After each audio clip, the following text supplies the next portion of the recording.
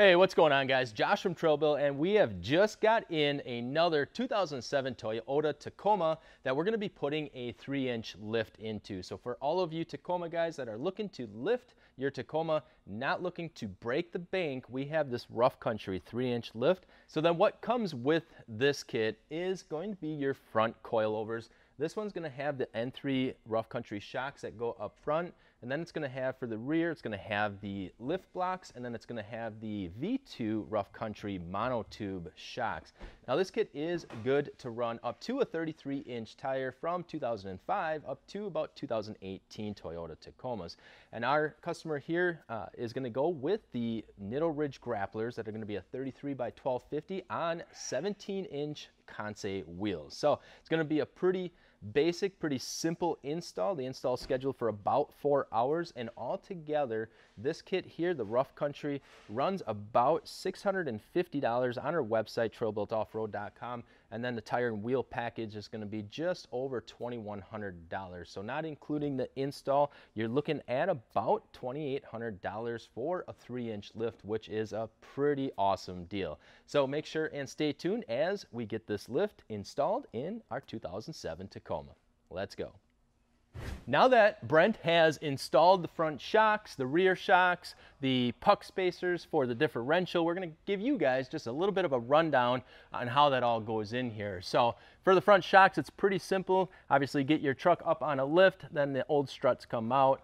Not too much to it. Pop the new struts in, bolt everything in. Then these little puck spacers underneath here are to drop the differential down just a little bit to help with that pinion angle and driveline angle to keep the front drive shaft from binding. So you get a couple of little 1/2-inch spacer pucks there for the front differential. And then moving on to the back, there's these 2-inch leaf spring spacers that help give it that little extra boost. You get the hardware with this kit as well, including the U-bolts for the leaf springs and also these rough country V2 shocks like we showed you before. So whole installs all pretty simple, takes about 4 hours or so, and you can do it with some basic garage tools, and it also comes with some really good detailed instructions with the illustrations on them as well. So from here, all we're going to do is we're going to throw on the tires, then we're going to go take this thing out for a spin and show you guys what the wheels and tires are and what difference it makes having this 3-inch lift in there. So stay tuned. All right, so now that we have the 3-inch rough country lift installed on this 05 Tacoma, we're taking it for a spin. It has the 33-inch Nitto Ridge grapplers by 12.5 wide, 17-inch Kansei wheels, which I'm kind of surprised that Alexi went with the Kansei because you don't really hear that name too much in the off-road industry. So you usually hear like Methods or Race Lines or Icon Alloys and a whole bunch of other ones, but not really Kansei. But they do look pretty good. They look pretty sharp on the rig. But as far as drivability, if you guys are looking for hitting those trails on the weekend, you want some extra ground clearance, but still a pretty decent ride, and we're on a pretty bumpy road right now, the rough country 3-inch lift is gonna get you what you need.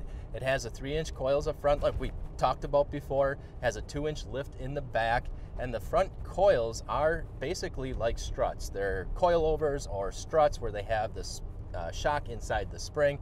So you don't have to run any additional spacers with these rough country front struts.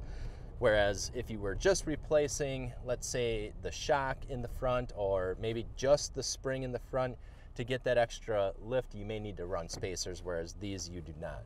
So I think so far for running 33-inch tires with this rough country kit, the ride isn't too bad. I mean, you're gonna get a little bit more of a firm ride typically with a lift because you're adding additional off-road performance to the vehicle.